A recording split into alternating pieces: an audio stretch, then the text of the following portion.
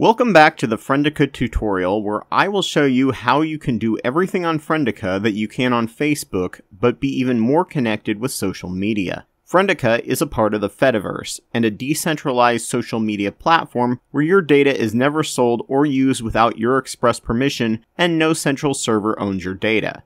The network is made up of volunteers who run instances or nodes, and your encrypted data there can only be accessed by you. Today we'll be doing a side-by-side comparison with Facebook, comparing all the features between the two, and how much they're alike, and how you can make it your central social media site, linking it to Blue Sky and WordPress, turning Instagram or Twitter posts into RSS feeds, as well as Threads and Tumblr when they get their software working in the future.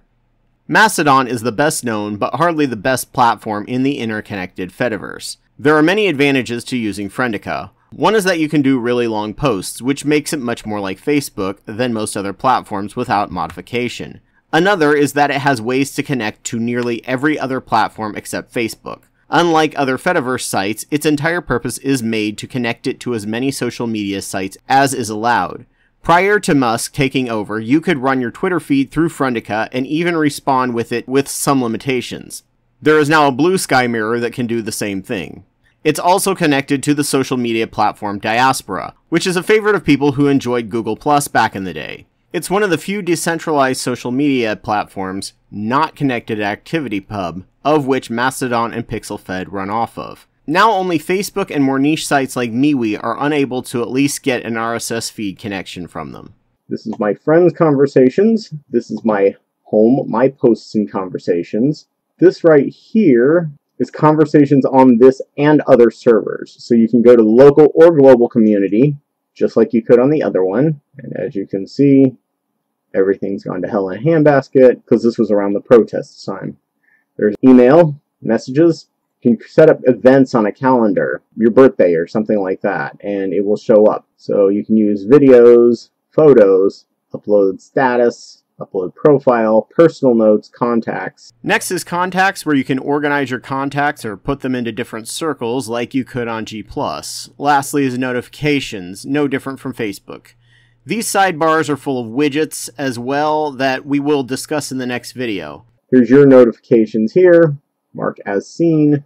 So yeah, it's pretty similar. My home, you'll see here on the side my pictures, my contacts, and these are the categories that I will categorize some of these things from. Take, for example, I want to post something. I go over here, post something, I can set the title, I can set the category, and then later on, if I want to, I can go back and check these categories. So you're essentially putting it in a list when you're posting it. So let's go over to Facebook here. So right now you've got your news feed. This is the Friendica version of your news feed, obviously. You've got multiple news feeds, unlike with Facebook.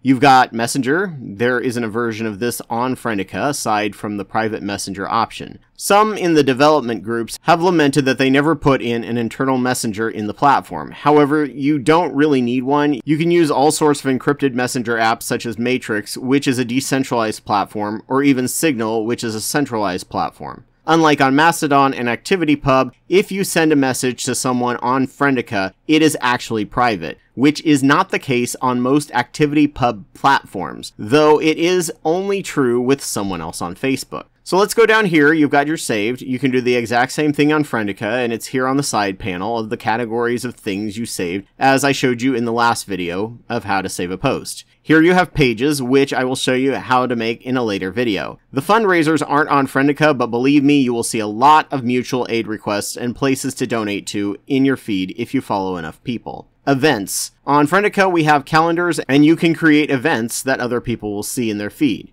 They will also notify you of things like birthdays. We got friends lists, which you can see through your profile on Friendica, and the rest of these are essentially just add-ons as a way to make Facebook more money. But since there's no money being exchanged, there's no need for them. Your admin may have other add-ons such as a weather app, but that is up to the instance provider and often what kind of processing power they have to share. And then you go to your profile, you can go to your home, which is this. You can edit your profile, activity log. You got your old photos, you got your friends, just like you do in Friendica. But yeah, you've got your timeline. Literally, there's nothing that you can't do here except every third post won't be for an ad and every other third post won't be for a group you have no interest in joining. Okay, so here's something different you can do for your profile to change some of your settings. So you can go to your settings, hit account, hit profile.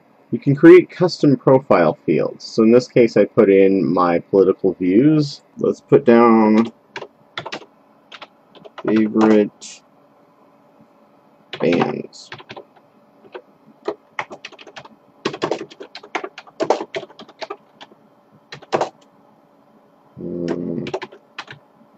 It's been forever since I've actually thought about what my favorite bands are because there's so many good stuff out there, but I'll put them down. Alright, now submit, and when someone looks at my personal profile, they can see all of this information. So I've shown you profile, I've shown you additional features. Let's go back to settings. So I've shown you profile. Let's look at the additional features. Here you can have it automatically geotag any photo you upload, and you can have a trending tag widget on your profile, which has the most popular hashtags on the Fediverse currently here in the sidebar. Post composition has basic rules of how people are mentioned, and if you get automatic abstracts in response to an activity pub post, the most popular being Mastodon, post categories, you can add a category to a post, and then on your profile sidebar you can see all the posts you made with that category. Advanced profiles, you can see list groups, tag cloud, and display when you're first joined on your profile. This will allow people looking at your profile here to see the groups you follow, and a tag cloud widget that has your most used tags, though they appear to take forever to update as I have tags from 2 years ago. You can also allow other people to look at your calendar when they are looking at your profile. This would be useful for a group so that people outside the group can look at your events. We looked at display last time. We will talk about channels next time. Social networks. These are lists of rules to control your interactions with people from other platforms. There's an option for direct email if the instance provider wants it, and you can now mirror with your Blue Sky account if you want one. There are a lot of add-ons an instance provider can include. My provider has only really included 3. Language filter isn't very good. Sadly, it will assign even blank posts to language sometimes, and you'll end up with a lot of posts getting blocked or collapsed. Use 70% certainty if you do want to use it, and make sure it has a certain number of words in it so it can effectively detect something not in English. Mind you, last time I did this was a year or 2 ago, so they may have improved it since then. Content filter. You can enable content filter. It will blur things out, so if you're scrolling at work and somebody posts a naked person on there and they've tagged it as not safe for work, it won't show up on your computer. I had that problem before at one point where things were just popping up, so I had to stop using it for a while. We've got Show More, which will allow you to see the whole post instead of it naturally being collapsed with just a preview if it's too long. 1000 to 1100 are good settings. There's others you can ask to be included by your provider, but look them up on the link I have below. Manage Accounts allows you to delegate other people access to your account, which is useful. You can also register as many additional accounts linked to your profile. This part right here, you can't even tell is something to click. Used to be the only way to create a new account or group, but since all groups are also new accounts of their own, it was really hard for a noob to create a new group. So I'm proud to say I created a button right here on the groups bar that makes it so much easier to create a group. But you can also create another account through it. I'll show you how to create groups in the future. Connected Apps gives permission to phone apps you might use, such as Tusky or the now defunct Twitter bridge MOA. Remote servers is where you can see any instance you have blocked if your provider hasn't already or won't. Export account is where you can download all your data except your photos, as you will have to do that manually. Export All exports every single post you've made in an Excel document, plus an Excel document of all your contacts, as you see here in the bottom, as well as your special key you can use in the Export Account feature that you see in this option at the top. If you were to go to a new instance and hit Sign Up Now, you could put your key in, and it would put in the majority of the data. However, at the moment, there's no way to upload your old posts. The only platforms that can do something like that are Misskey or one of its many other forks like Firefish. That's the end of the video for today.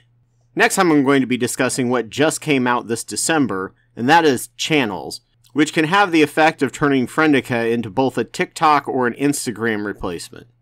Anyway, thanks for watching, and I hope this was useful.